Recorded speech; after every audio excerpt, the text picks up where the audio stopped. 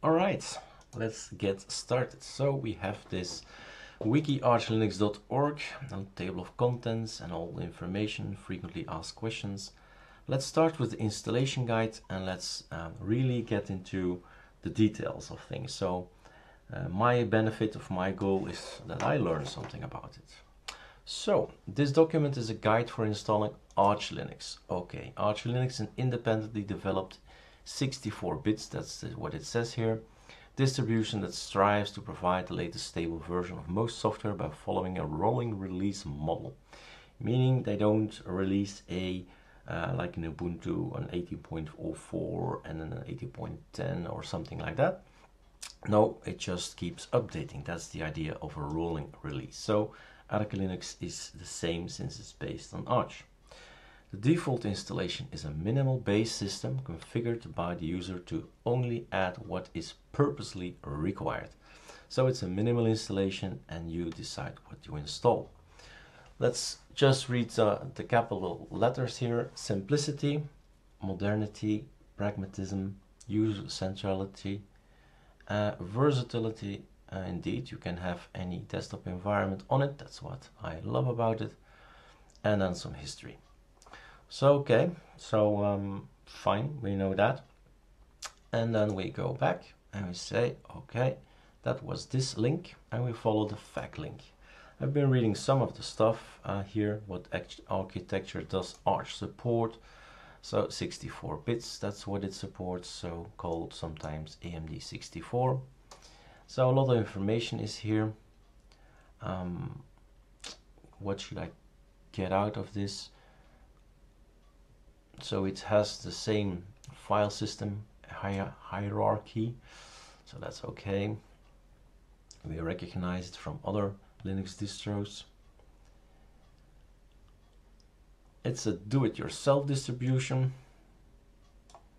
The user who assembles the system, so it's Lego in my vision, my idea. We built everything up on a red plate, you know, Lego, and you build everything up. Okay, so I've actually a nice picture up here where I try to show you guys, hey, it's you build things up on hardware and the kernel and this one and that one, that one. This is for me Lego, yeah. So that's what you do. You build up your system. Well, yeah, probably if you're a Linux beginner, it's not that easy, but it can be done. It just depends how many tutorials you've seen.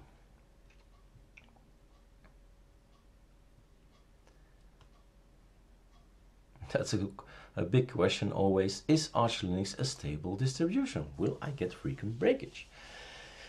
Is the user who is ultimately responsible for stability in his own rolling release? When to upgrade, merges, necessary change when required. Timely manner. It is indeed a do-it-yourself distribution. Complaints of breakage are misguided and unproductive since upstream changes are not responsible of Arch devs. Well, my take on it, ArcoLinux is quite stable. What does break from time to time are elements that are on the AUR. So we have a lot of fixes already, how to fix things and how to fix the package built from Spotify or the Zeta reassembler. This was actually one of Arch, an issue on Arch. This is AUR, Spotify, signatures that break. Those are things that are most of the reason that is human. It's a human reason. Somebody changed the link, somebody renamed things, forgot about the link, symbolic link it was in Zeta reassembler. So it's often a case of human error.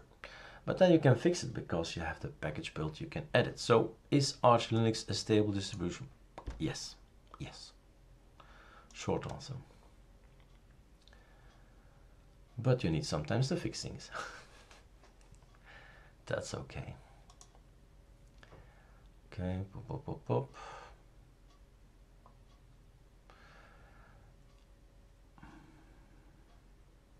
Maybe something to here. Arch packages need to use unique naming convention, and they have this one and that one.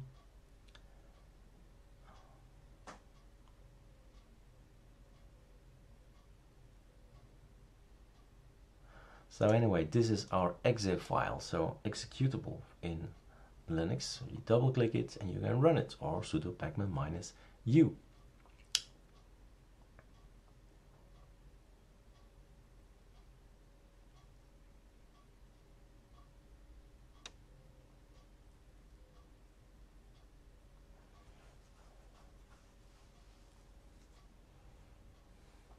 So is there ever going to be a GUI installer?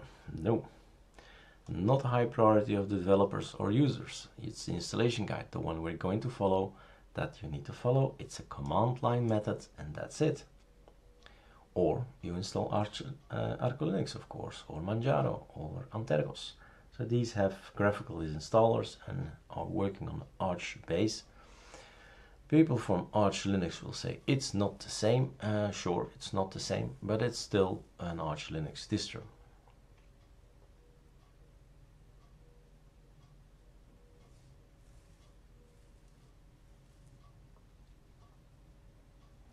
And of course you should know if your PC is in 64 bits or not. So why 64, blah blah blah. Can I switch? Of course you can't switch. You have to recompile everything. If you have, if you just go for put in a new, I don't know how actually, but if you would go from 32 bits to 64 bits, of course you need to reinstall everything. Your home folder, yeah, you can put your home folder in your file somewhere else. So that's the frequent asked questions. Like I said, I want to learn something from it. I never took the time to read it. And next up is help reading, and that's a very important one.